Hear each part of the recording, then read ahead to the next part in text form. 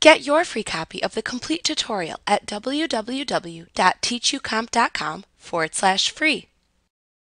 To adjust the layout settings for your document, you will want to access the Layout tab of the Page Setup dialog box.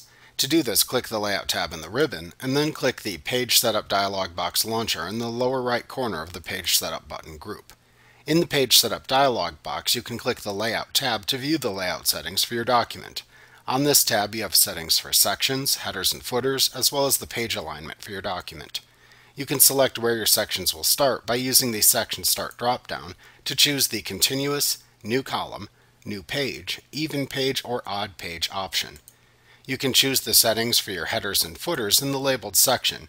Use the checkboxes to set different odd and even page headers and footers, or a different first page header and footer. You can also set the indent from the edge of the document by using the header and footer spinners in the From Edge section. You can set the vertical alignment by using the drop-down that appears in the Page section. The changes you make will be displayed within the Preview section. Finally, use the Apply To drop-down to decide to which section in the document you want to apply these changes.